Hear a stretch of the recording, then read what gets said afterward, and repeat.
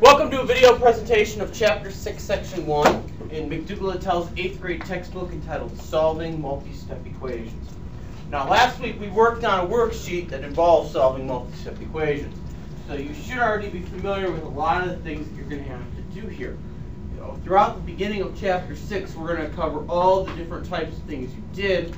Then after that I'm going to hand back those worksheets after I've scored them once through, give you a chance to fix your mistakes and increase your score. The key to solving multi-step equations is to group like terms on one side. Now when I say group like terms on one side, I'm always going to put the like terms on the left. Okay. You can actually put them on either side, but I know from dealing with you guys over the years that most of you are good when I just say, just always put them on the left. So that's exactly what we're doing. We're always going to put the like terms on the left side. And that means we have to get all the integers or constants on the other side, which would of course be the right side. Now, one thing that seems to have slipped some of your minds here as we worked on this worksheet, remember, if you want to move something to the opposite side, you have to do the opposite operation.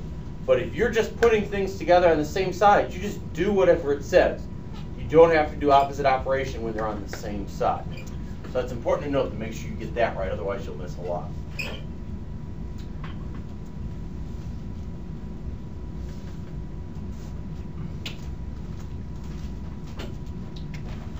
Okay, in the second column there, we're practicing working with like terms. Remember, like terms are things with the same variable to the same power. That's the two important things about like terms. They have to be same variable, same power. So in that first one there, 5x plus 6 minus 2 minus 9x. The 5x and 9x are like terms.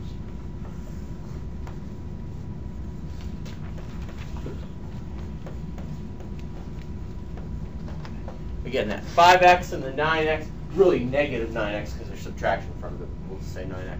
The 5x and the 9x are like terms. 6 and 2 are what we call constants in this problem. We've discussed constants many times. It should be fresh in your head. Constants are lonesome numbers.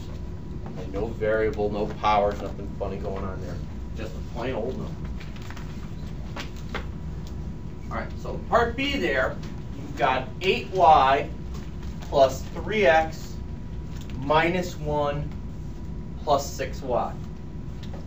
8y plus 3x minus 1 plus 6y. What are the like terms there? What is the set of like terms in part B?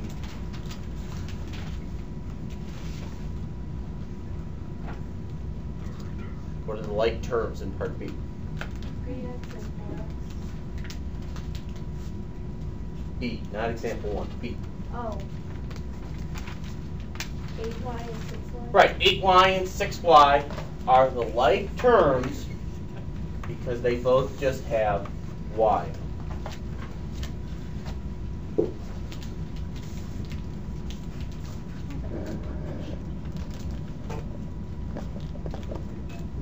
Okay, so now we can work on starting to solve equations here. As you can see, there's three unique types of problems we're going to solve today. As you can see, the first three, there's nothing fancy about those. Those are just plain old problems. Okay. Over here in this problem, all right, we're working with the distributive property, which we worked with on the worksheet, so that should be fresh in your head.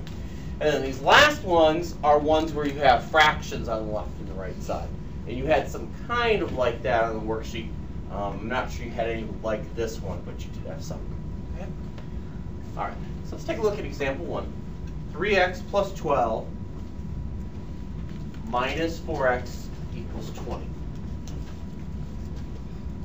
3x plus 12 minus 4x equals 20.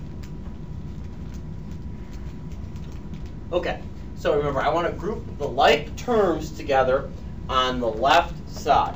Again, my like terms are going to be the x things here because that's what makes them like terms. They both have x in them. So Again, same side, so I just do whatever it says. 3x minus, see there's minus 4x.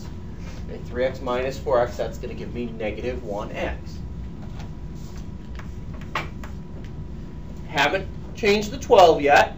I still got plus 12. And I still got equals 20. Okay, so I did the first thing I had to do. I put the like terms together. Now, the other step says to move the constants or the lonesome numbers to the right side.